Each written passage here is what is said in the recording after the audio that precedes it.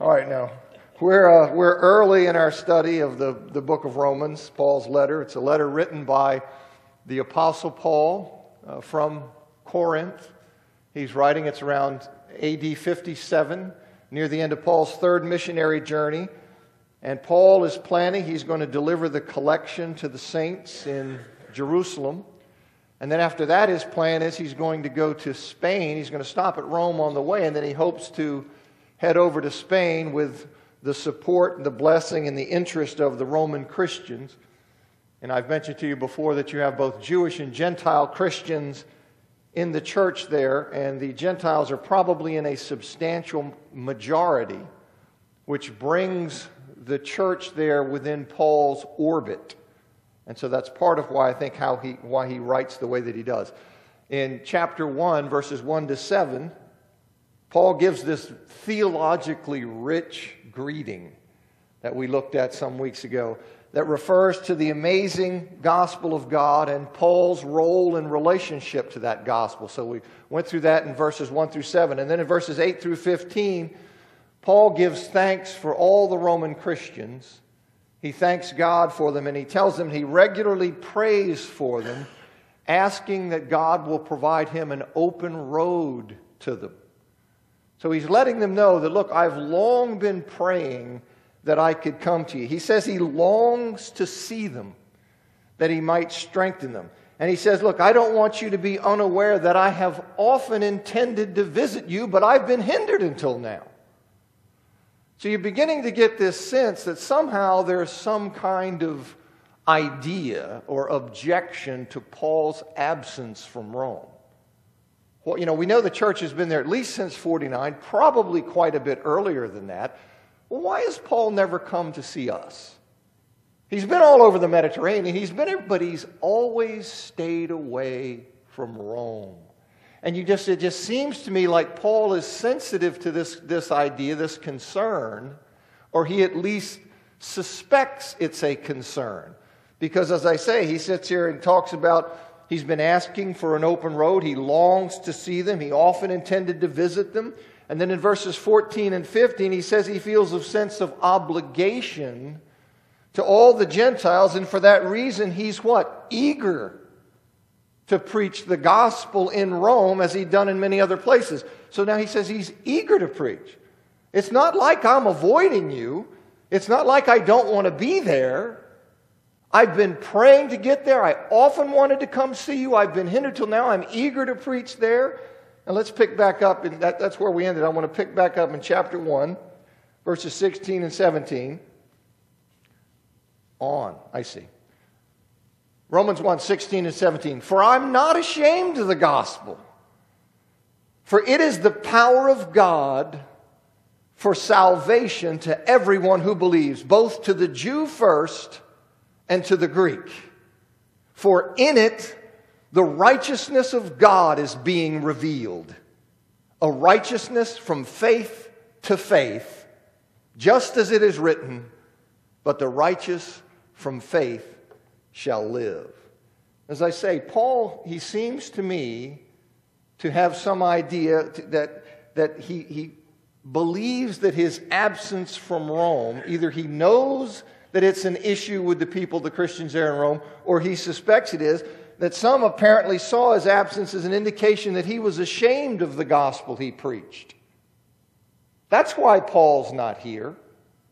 He's ashamed of the gospel he preached. Maybe they thought Paul was embarrassed to preach the gospel in such a sophisticated city as Rome. Rome is the heart of the empire. Rome is the grandest city, the best, the most elite. It has everything here, and Paul has never come here. So maybe they're thinking, look, Paul is ashamed to preach it in this sophisticated city, as Paul noted in 1 Corinthians 1:23. Christ crucified is foolishness to Gentiles. Well, maybe that's what they're thinking. He's ashamed to preach this gospel in such a sophisticated city.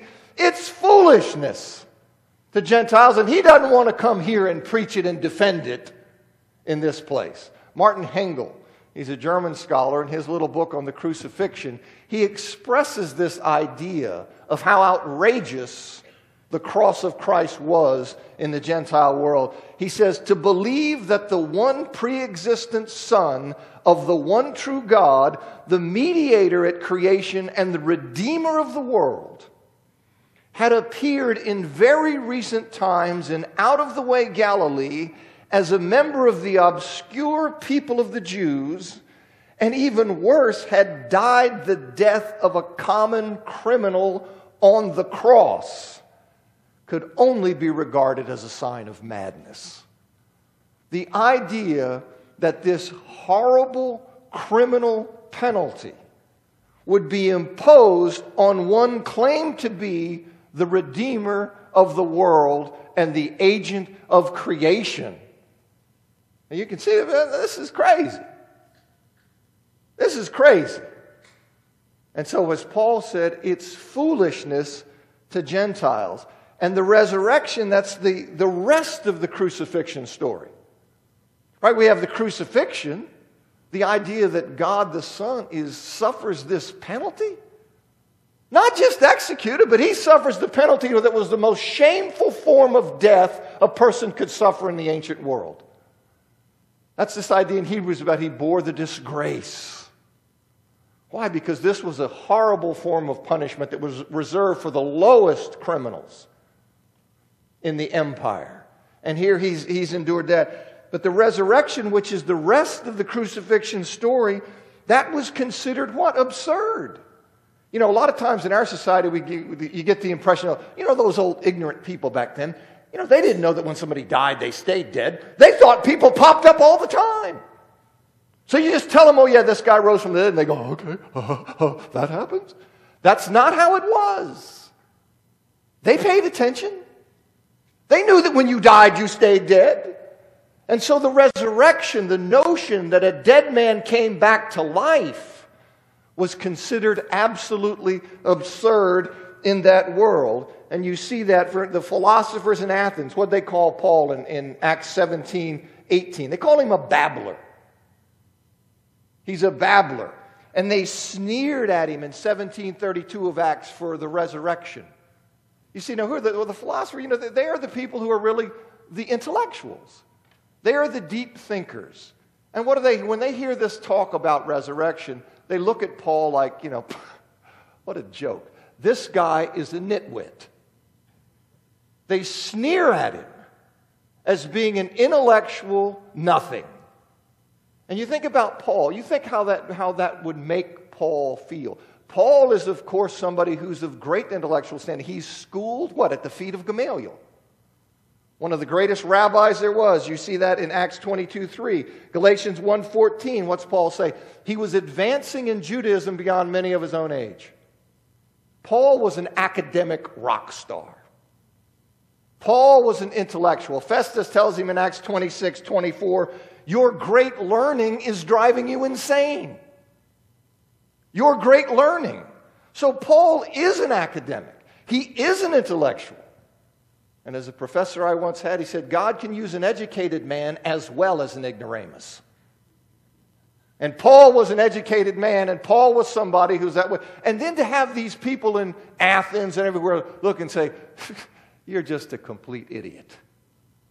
Well, I don't know about you, but I don't think that would go down well.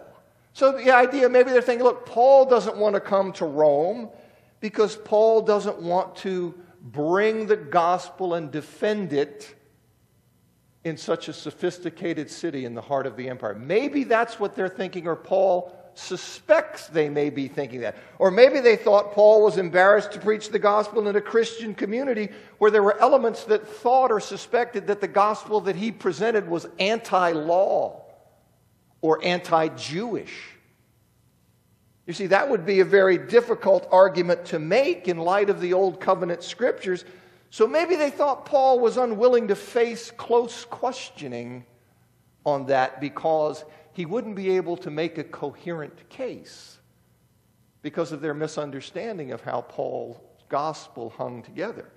But in any event, it seems that there is some suspicion, or at least there is the concern of some possible suspicion that Paul's absence from Rome reflected some sense of shame or intellectual intimidation regarding the gospel. What does Paul say? Paul flatly declares he is not ashamed of the gospel. He's not ashamed of the gospel he preaches, and the reason he's not ashamed of the gospel, he says, whoever's thinking that, whatever level it is, I am not ashamed of the gospel I preach. That is absolutely crazy to think that, and I'm not ashamed of it. The reason is that the gospel he preaches, the true gospel, is that however it may appear to the world, the truth, the reality is that the gospel that he preaches is the power of God for the salvation of everyone who believes, both to the Jew first and to the Greek, the Gentile. It is the power of God, however the world sees it. What is the reality of it? The reality is, Paul says, I'm not ashamed of that, because that gospel that I preach is the power of God for the salvation of everyone who believes. God's saving power, His rescuing power, is exercised through the message of His saving work in Christ. His saving power is exercised through that message. That message, which was given by God, is the seed through which humanity receives the new birth. 1 Peter chapter 1, verses 22 to 25. The same Spirit of God writing through Peter. He says, having purified your souls by obedience to the truth, resulting in genuine brotherly love, love one another fervently from a pure heart, having been born again, not of perishable seed, but of imperishable, through the living and enduring Word of God. How are they born? Through the living and enduring Word of God. He says, for all flesh is like grass, and all of its glory like the flower of grass. The grass withers and the flower falls, but the word of the Lord endures forever. And this is the word that was what? That was preached to you. Well, what is this word here? You've been born again, not of perishable seed, but of imperishable seed, through the living and enduring Word of God. This is the word that was preached to you.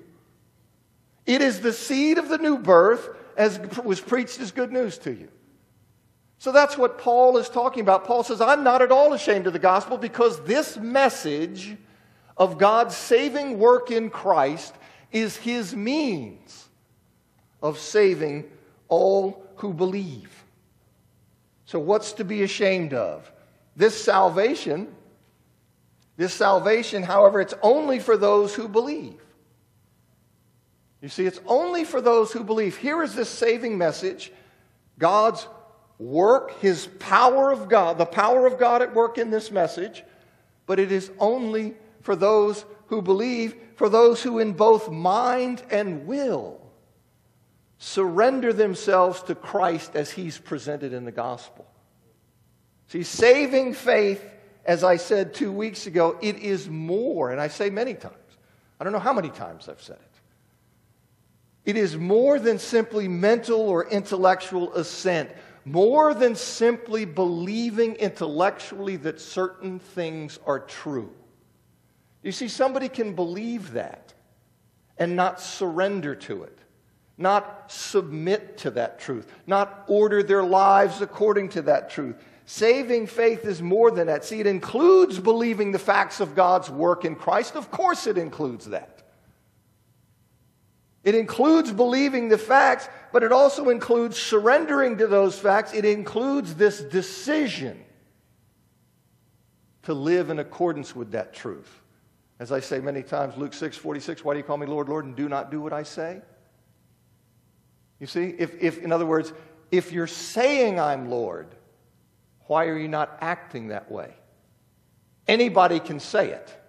The question is it a reality? And that's what biblical faith is about. According to James chapter 2, Verses 14 to 26, see, faith that is mere mental assent, simply this intellectual belief in certain propositions. Faith that only consists of mental assent is insufficient to receive salvation. It is insufficient. See, a faith that doesn't work, that does not manifest itself in a person's life, what does James say? It's a dead faith. It's a dead faith. It is simply intellectual understanding. If it doesn't manifest in your life, if it doesn't produce something that is the fruit of that submission, well, then it's a dead faith. It is not a living, biblical, saving faith. That's the point. When people say, well, James and Paul seem to be at odds. No. Paul speaks of a biblical saving faith. James is addressing this idea of mental assent. When somebody says, no, they just think these things are true. And we have people like that all over the place who say, oh, no, I believe that. And you look at how they live in rebellion to God. And they think that because they say, I believe that fact is true, I'm good. Where do you get this idea? I don't say anybody can read the Bible and get this idea. And so you have that, and James talks about that.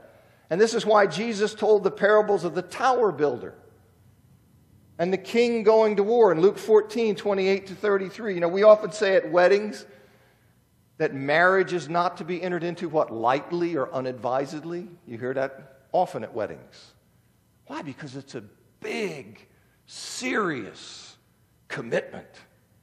A lifelong commitment. And so we often say that there. Well, in these parables, Jesus makes that point about Christian discipleship. Here's what Klein Snodgrass in his book on the parables, he says, discipleship changes allegiances with family. Yes? I'm telling you, you got family members don't like you if you're a Christian. They think you're self-righteous. They think you're, whatever it is. But discipleship changes allegiances with family, requires the willingness to die, shifts the focus off self-centeredness, places one at the disposal of another, and changes the way one handles financial resources. Discipleship and becoming a Christian is a radical, life-changing commitment. It is not simply an intellectual exercise, and one has to weigh carefully whether one has the commitment or is willing to make the commitment to see it through. That's what Jesus says. He says, you're going to build a tower. Won't you first sit down to see, do I have the resources to complete the tower? And if you don't, you won't embark on it? Or will the king with 10,000, won't he first sit down and say, can I get through against the one coming against me with 20,000? He will weigh whether he has what he needs to complete it. And he's saying that in the context of people being disciples. And he says, listen, this call to discipleship is serious. It's not something like falling off a log. Oh, yeah, I just kind of... No, it is a call. And you have to weigh, am I willing to give my heart, soul, life, and everything to Jesus Christ? Every person has to come to that point and be called and say, am I willing to surrender that? And a big part of the problem, in my judgment, is that we don't make that clear to people. No. We don't want to be, that'll scare people off. If you say this kind of thing to people, people will be going, uh-oh, that's crazy. I can't do that. But that's what the Bible teaches. Christ calls us to come and die. And so if people understand, look, this is something, I can see you worrying about it. As I've told people, I said, look, being convinced of the truth is one thing. That gets you to the door of the plane. You then got to jump out. You've got to decide, will I take all that's involved in that? Will I take the loss of my job if it comes to that? Will I take everything that comes with my confessing Jesus Christ as Lord? That's what he's telling them. And that's what I'm saying here to you. You see this idea that salvation involves transformation or a surrender that inevitably produces change in a person's life. Okay, so Paul says it's for faith, but I want you to understand, when he says that, he does not mean this idea, I simply abstractly, intellectually believes certain facts are true. He means that, but he means I yield to those facts. I order my life and submit to those facts, and that's very important. And it's an important thing in the religious world generally, that people see and understand that. Now, since in the first century, faith in Christ inevitably was expressed in submission to baptism. You see this when we get to Romans chapter 6. This is how it was. You didn't have people up here say, hey, not in the first century. I'm like, hey, you don't need to be baptized in this kind of thing. That just wasn't part of the community of faith. Everybody understood that, and Paul's failure to mention baptism doesn't mean that baptism is not part of conversion, because people will sit here and he says, look, he says this to everyone who believes. He doesn't say anything about baptism. He says everyone who believes. I know, I can read. I can read. But you have to understand the context. In the first century world, everybody knew what came with that, you see. Everybody, it was simply understood that coming to faith included submitting to baptism. He doesn't have to say it, because the people to whom he's writing had all been baptized, and they all understood, yes, that's what it means. When I come to faith, I express that and I call out to God in submission to baptism. They understood that. And we understand it. If one said that being president is for whoever wins elections, if somebody said that, that person wouldn't mean that a person could serve as president without being sworn into office. It wouldn't mean that, you see. It's just understood and assumed that those who win elections are sworn into office. So you see how this works. I don't have to say that all the time. If somebody said that, you say, okay, yeah, I understand that. You say, he didn't say you can be president without being sworn. He didn't mean that. Because he's speaking in a context where everybody understood that winning the election was followed, you see, inevitably, always. That's how it works. So that's just a footnote, and I'll say more about that when we get to Romans 6.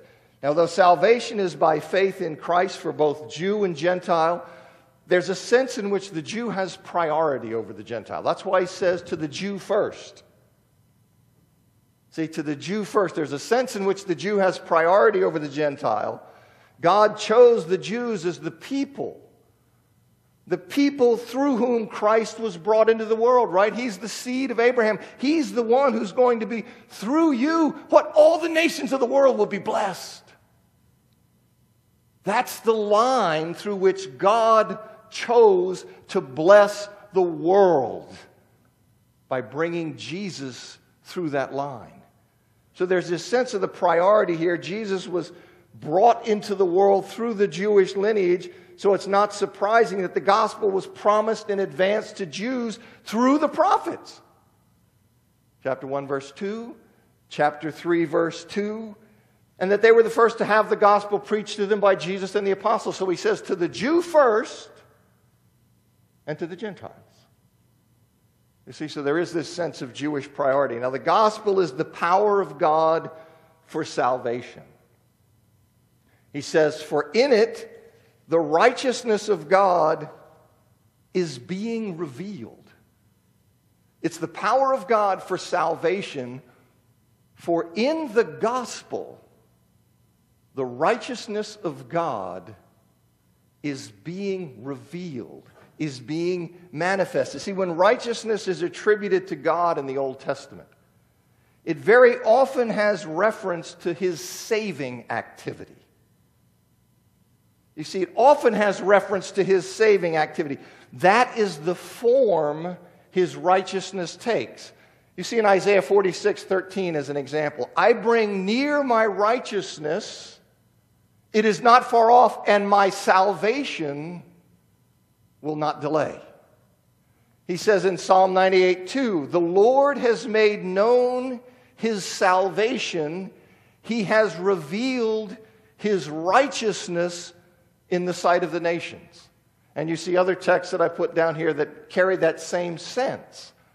That righteousness of God often carries this idea that it is God's saving work, his rescuing work, his saving activity. That is the expression of God's righteousness.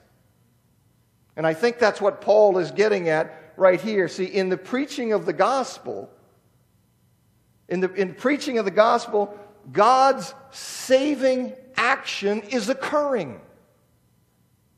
It's taking place. It is being revealed in history, in the sense it is being manifested. It is occurring, so it's taking place in history through the preaching of the gospel. His righteousness in the form of His rescuing or saving work is taking place in history in the preaching of the gospel. God is rescuing and saving people. In other words, the righteousness of God, you see, it's taking place in history, and it's through He righteous as He works. His saving action is taking place, and the way it takes place is through His bestowing of a righteous status on those who believe. So God, in the preaching of the gospel, when people believe it, He is actively saving them. His righteousness is being revealed in, that is, His rescuing work. And how is He saving them? He is saving them by giving them righteousness. You see, He's saving them by bestowing a righteous status on them. In other words, the righteousness of God here, in my view, it includes both God's activity, His making right, His rescuing, His work of saving, His vindicating, and it includes the status of those who are made right. So His rescuing work, His saving activity through the gospel involves His making people righteous on the basis of the gospel through faith in Jesus Christ. This saving work of righteousing people. Can I use that word? Righteousing people? See, his work and His activity of saving people is by His righteousing them. That's how He does it. That's what He's doing. And this saving work of righteousing people is, of course, based on what? The atoning death of Jesus Christ, which is what? The heart of the gospel. See, that's what it is. So Paul says, look, I'm not ashamed of the gospel, because in the gospel, the power of God for salvation is being revealed. For in it, the righteousness of God is at work. This rescuing effort, this rescuing work of God, and this saving work of God, this rescuing bestowal of righteousness, this saving work of God, this rescuing bestowal of righteousness is what? He says, from faith to faith. Now, there's been a lot of discussion about what does that mean. You see, does it mean that it's all totally, completely faith? It seems to have some idea of a direction, somehow idea of an expansion or an extension. And I think he means it's from faith to faith in that it expands with the spreading of faith. It tracks the expansion of faith because faith is what? The means of God's saving work. So it's like God's rescuing activity, His righteousness, which is done by His righteousing people through faith, their trust in the gospel. It expands and it tracks faith. It is from faith to faith as it grows in the world. And so I think that's what he's talking about, this righteousness here. He sits here and he says, the righteousness of God, the saving work of God, that it is from faith to faith. I think that's what it is. Now, nobody earns salvation. I get tired of hearing people say that about Church of Christ, you're legalistic. I don't like it. Because legalism is a serious error. You see, legalism and the idea that I somehow gain and earn my standing before God based on my performance is crazy. You see, it requires just the least bit of introspection into who you are, into your own heart, your own selfishness, your own pride. Just take a look. You see, and you'll understand that you're not standing before a holy God. You're not standing before a holy God. And so this idea, you know, I don't doubt that in every group that takes the Bible seriously, you have people that lapse into that. Okay? I know that. You know, I'm not naive. But I'm telling you, theologically, it is absurd. Okay? Nobody earns their standing before God. It is a gift given to them, and that's what Paul is talking about here. You see this idea that this, from faith to faith, God's rescuing work of his righteousing people is a gift that is given to people in faith. Habakkuk chapter 2, verse 4, it points out that the righteous are characterized by faith. You see, Habakkuk 2:4, he says, the righteous shall live by faith. Those who are righteous will manifest faithfulness. They will live faithfully.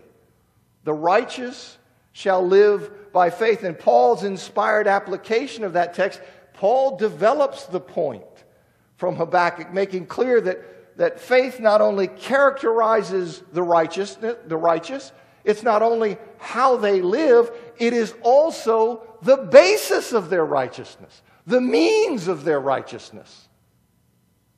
Faith is the means by which they become righteous by the grace of God. Paul says, the righteous from faith shall live.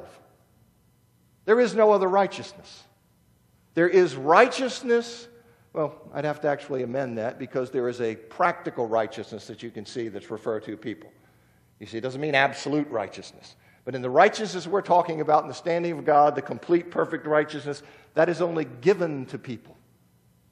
You don't earn it. You can't.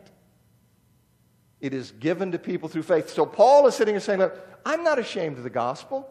I'll preach the gospel anywhere, anytime, anybody, any place, because I know the truth of what it is.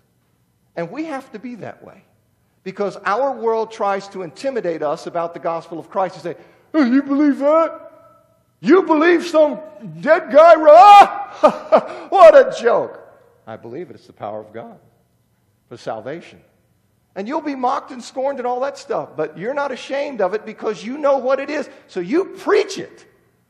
You tell it. You say it. This is what it is. And you let those chips fall.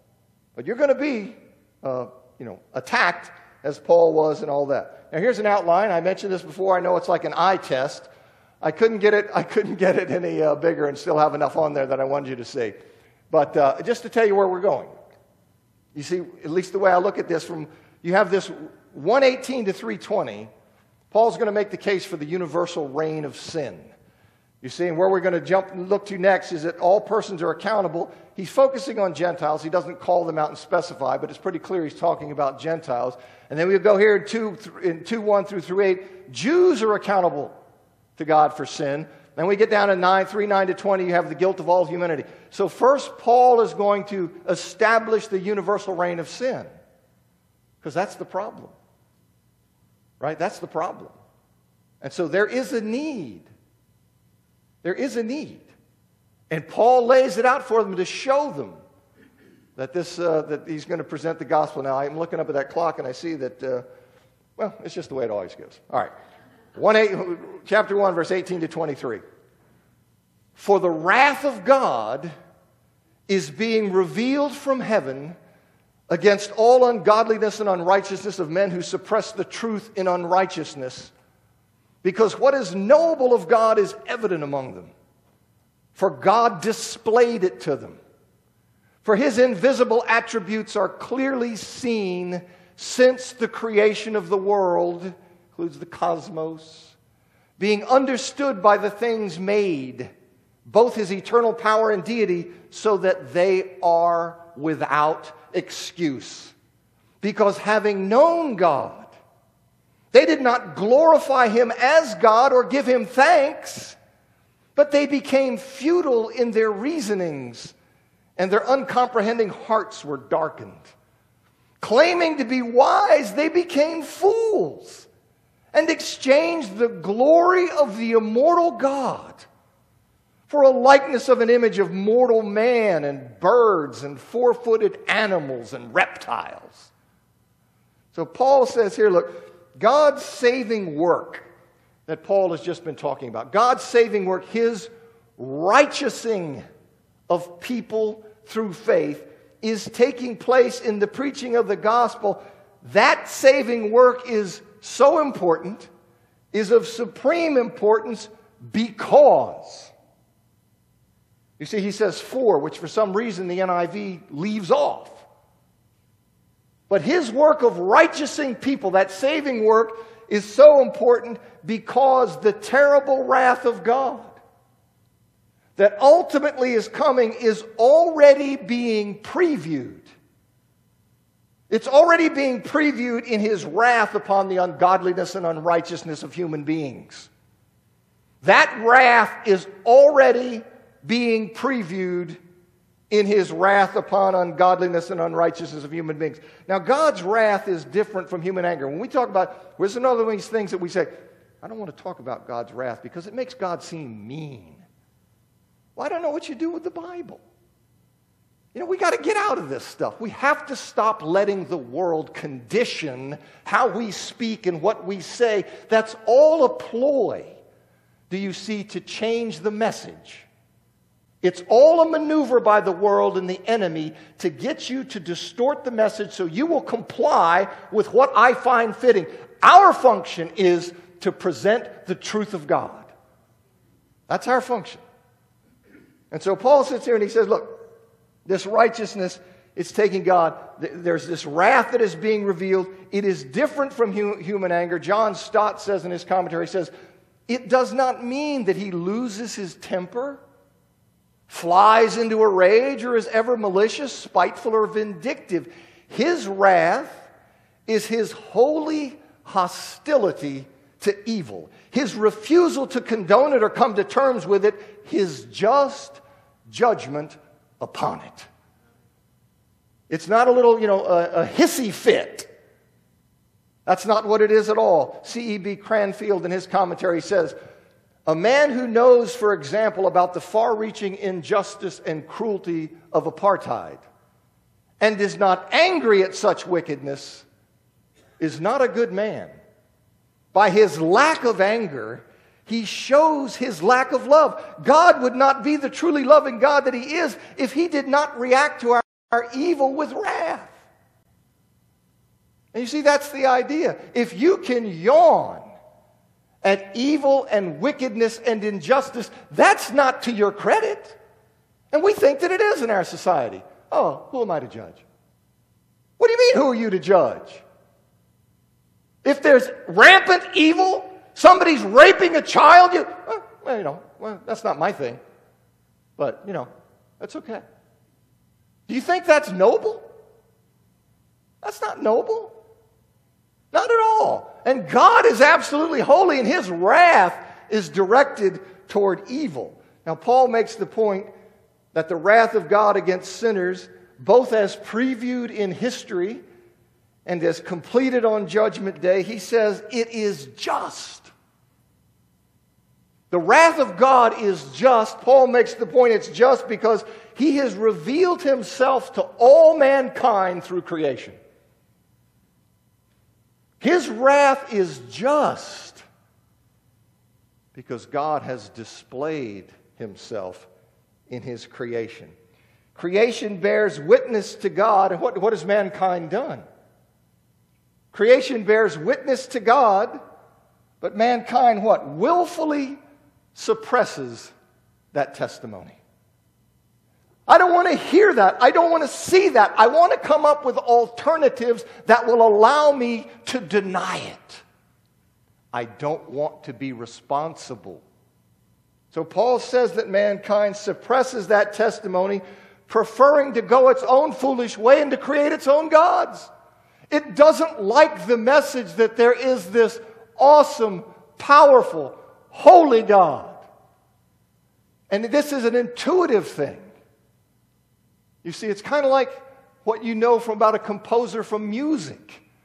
It is built in and people can feel it and see it and it's intuitive. They have to suppress it.